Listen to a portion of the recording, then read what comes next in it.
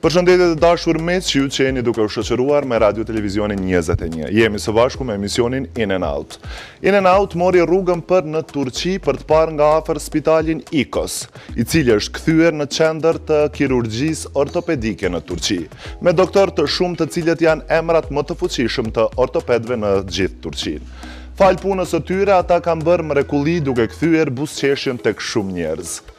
Me punën e tyre, me mjetet e fundit të punës, ata i bën shumë njerëz që të ecin sërisht. E ne pam nga afër këtë spital, pam pacient të shumë të cilët më në fund ishin në këmbët e tyre duke ecur. Dhe bisedua me 2 doktorët e Spitalit ICOS. Për më shumë, do të shohim materialin e përgatitur në Spitalin ICOS në Stamboll.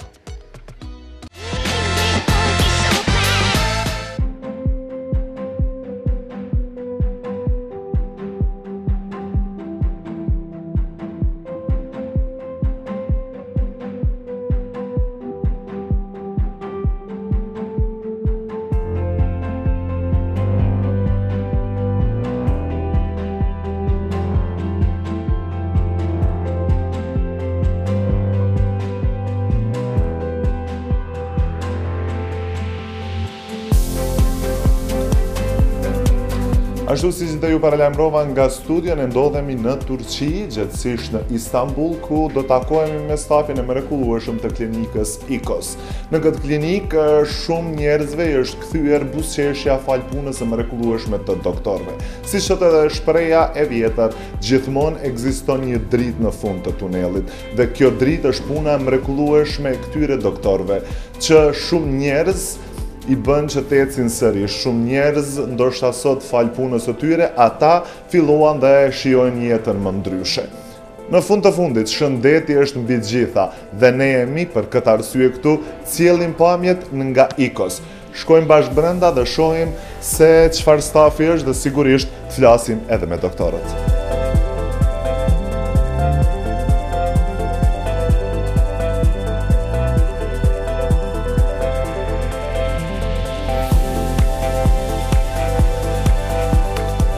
Hilmi Karadenis, faleminderit shumë që na pranuat në zyrën tuaj, një kënaqësi e veçantë që ndodhemi në Turqi, gjithësisht në Istanbul sot me ju. Ben teşekkür ediyorum. Ayaklarınıza sağlık. Çok memnun olduk gelmenizden. Umuyorum hem kliniğimizi hem de İstanbul'u çok sevmişsinizdir. Po, pse zgjatët bëheni ose të studioni dhe t'jeni një ortoped sot? Çünkü ben kendim profesyonel bir sporcuydum çocukluğumda. Hep de hayalim futbolcu olmaktı. Bir gün üniversite sınavına girdikten sonra rüyamda sakatlandığımı gördüm. Ve kenardan bir başka Hilmi geldi ve elimden tutup beni ayağa kaldırdı. Bunun benim kaderim olduğunu düşündüm ve tıp fakültesini kazandıktan sonra da artık ortopedist olmaya karar vermiştim. Ayrıca ortopedi tamamen mekanik ve matematiğe dayalı bir iş. Kendim de lisede matematiği seven bir öğrenciydim. Bu sebeple kendime yakın buldum ve ortopediyi seçtim.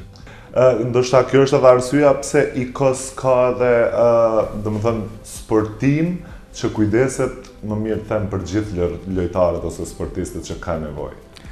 Şimdi şöyle, tabii tıp fakültesini okuduğum süreçte de futbol oynamaya devam ettim. Bu sebeple hep sporcuların yaşadığı sorunları bizzat kendim de yaşadım. O süreçte böyle bir eksikliğin olduğunu düşünerek Türkiye'deki ilk sporcu ve omurga sağlığı merkezini kurdum bu bölgede, şu an geldiğiniz klinikte. Bu kliniğin en önemli özelliği profesyonel sporculara yönelik hem sporcu hem omurga sağlığını ilgilendiren tüm profesyonelleri içinde barındırması ve bunu barındıran ilk klinik olması. Yani doktorlar, fizyoterapistler, diyetisyen, antrenörler hepsinin bulunduğu ilk klinik Sporto Team. 2022 yılında da büyük bir ekiple ekibimizi büyüttük ve ICOS başlığıyla ortopedinin her alanında ameliyatları yapabilen büyük bir ekip kurduk. Bu ekibin de en büyük avantajı hem konularında uzman olan hocaları barındırması hem de ortopedi dışında branşlarla ilgili konsültanları içermesi, yine bunun dışında eğitimler vermesi ve ameliyat eğitimleri vermesi, kök hücre eğitimleri vermesi gibi bir organizasyonu içerdi. Son 2-3 yıl içinde Türkiye'de yapılan yatırımlarla yurt dışından hasta turizminde artmasıyla bir de yabancı hasta turizm organizasyonu da kurmak zorunda kaldık. Ve bu süreçte sonunda hem eğitim veren hem ortopedinin her alanında ameliyatlar yapan hem de hastaların ihtiyacı olan transferdir, call center'dır, bunun dışında hastane, otel arasındaki ilişkilerdir, hasta güvenliğidir. Bu konularla ilgili büyük de bir ekip kurmuş olduk. Meqense të jesh doktor ka vështirësi shumë të mëdha. Unë kam dëgjuar që ju keni operu babain tuaj 15 herë. Sa ka qenë e vështirë që në operacion të futësh baban tënd? Sohbet etmiştik zaten konuşmadan önce. Ne kadar doktor olursanız olun, ne kadar işinizde profesyonel olursanız olun, bir yakınınızı ameliyat etmek gerçekten zor. Hele ki bu sizin kendi branşınızla ilgiliyse, ki benim tezim omurga üzerine ve omurgadaki başarısız olan ameliyatların nasıl başarılıya çevrilmesiyle ilgili bir tezim var. Ve benim babam 15 defa bu sebeple belinden ameliyat olmak zorunda kaldı. En zor tecrübem buydu. Yani Türkiye'nin ve Avrupa'nın en büyük cerrahlarıyla birlikte girmemize rağmen, her seferinde en iyi cerrahiyi yapmamıza rağmen 15. ameliyattan sonra başarıya ulaşabilmek ve kendi babama bu ameliyatlara girmek çok zordu.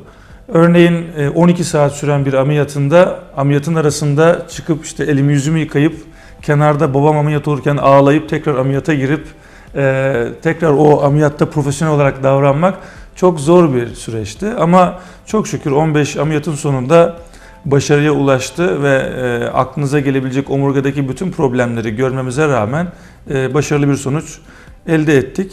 Sonrasında başka sebeple babamı kaybettik ama tabii ki bir cerrah olarak hayatımdaki en zor ameliyat babamın ameliyatıydı. Por në gjithë rrugtimin tënd si doktor, kuptohet që keni pas vështirësi të shumta, për cilin rast që ka qenë rasti më i vështirë do e ndaje sot me ne? Doktorluğun en güzel yanı zorlukları görmenin yanında insanların size şükrettiğini, dua ettiğini görmek. 27 yaşında bir delikanlımız vardı.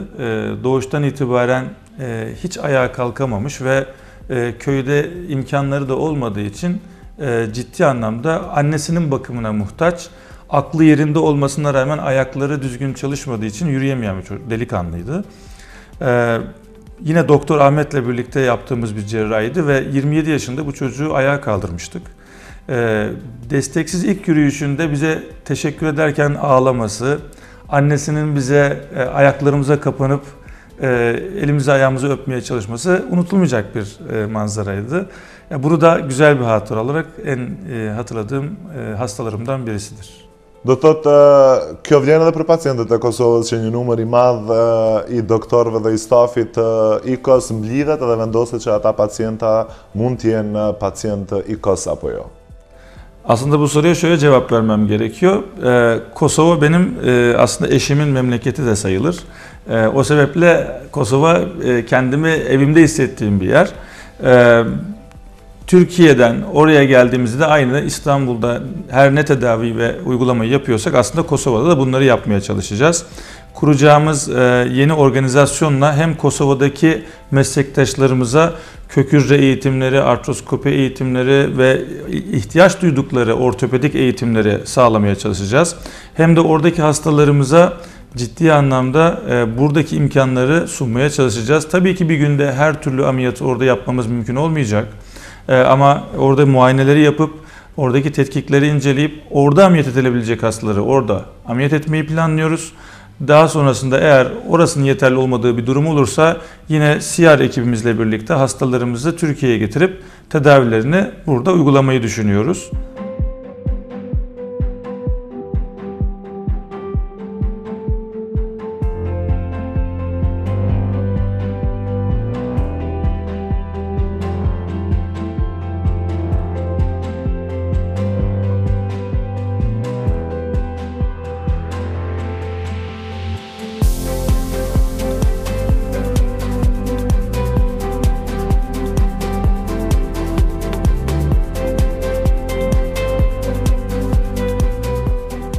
Vazhdojmë tani të takohemi edhe me një doktor tjetër, Dr. Ahmet.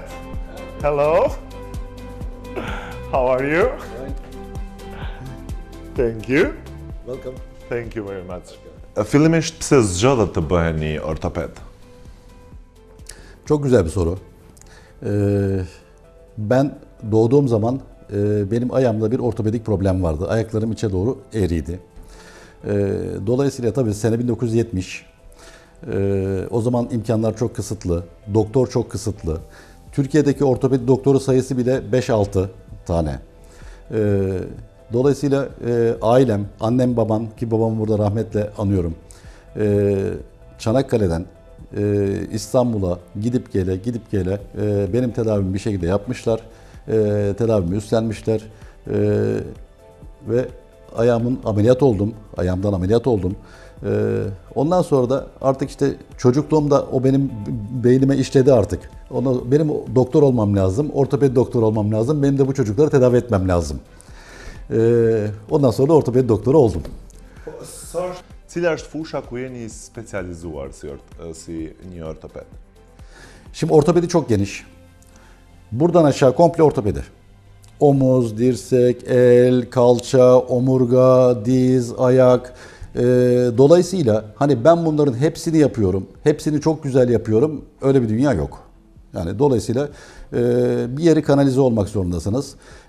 İşte benim dediğim gibi yani benim çocukluğumdan gelen o bilinçaltımdan dolayı yani benim özellikle çocuklara karşı bir ilgim var. Özellikle çocuk ortopedisiyle ilgileniyorum.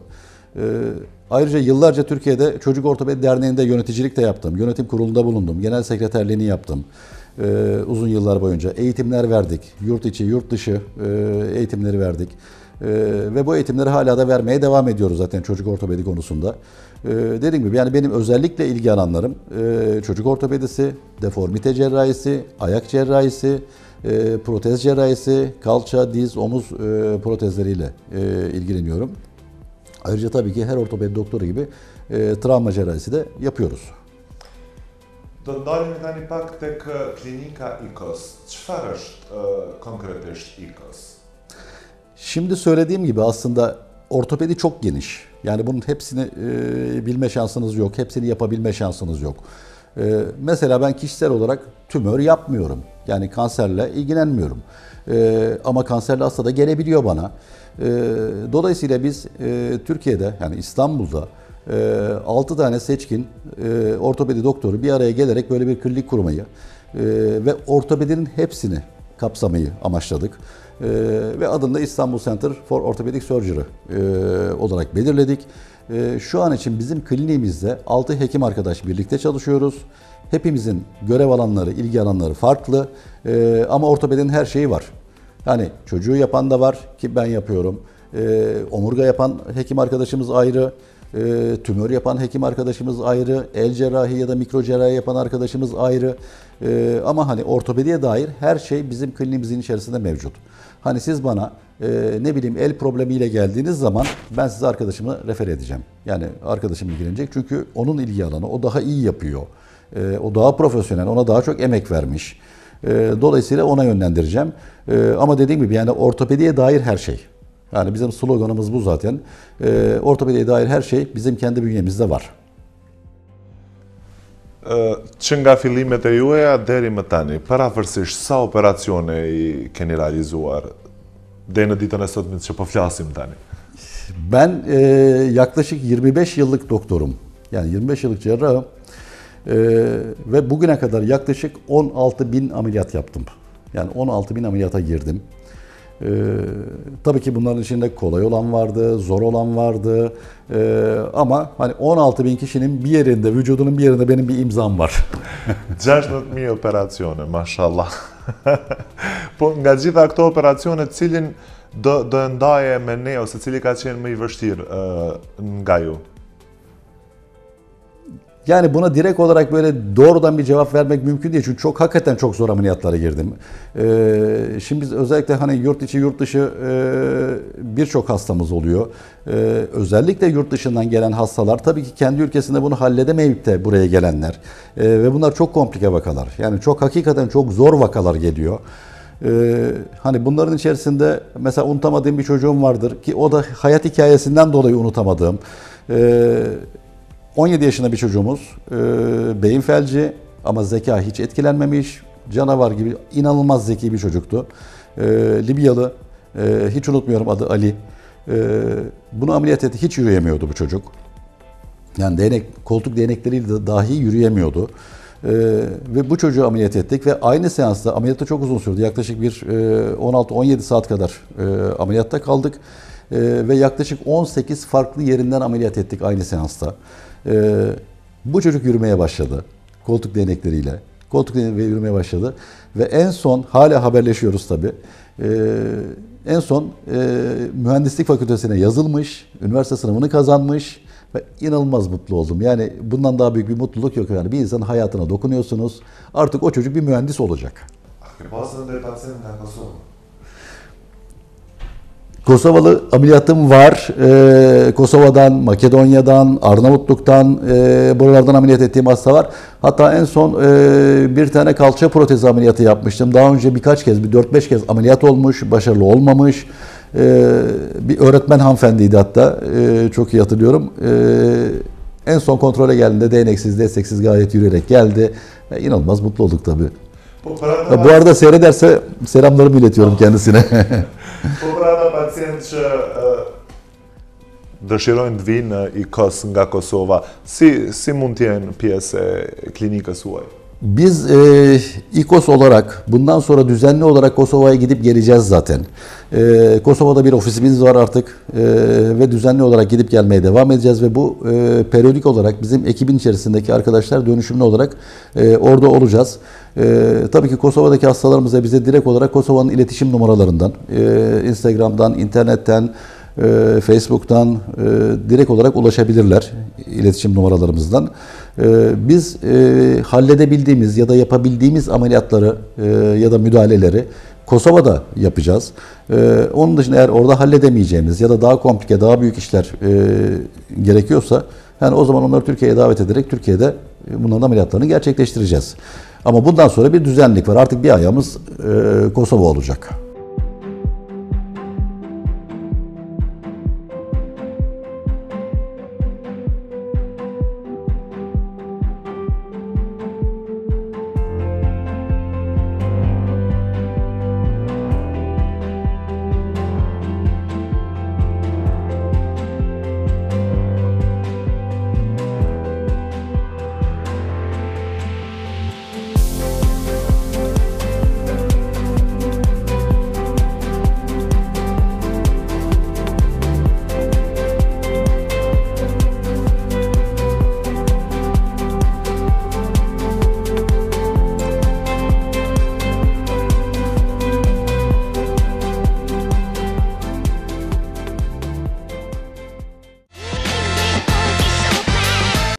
Këtu ishin materialet çfarë kemi përgatitur për ju. Një falënderim për të gjithë ju që jeni duke shoqëruar me Radio Televizionin 21 dhe me emisionin In&Out. Sigurisht një falënderim për të gjithë ju që vazhdoni të na shkruani në rrjetet tona sociale, në Instagram, Facebook dhe TikTok në In&Out.rtv 21. Vazhdoni që ndroni me ne. Një falënderim për të gjithë stafin realizues të emisionit In&Out. Gjën takimin ton të radhës. Mirëmbëjtje.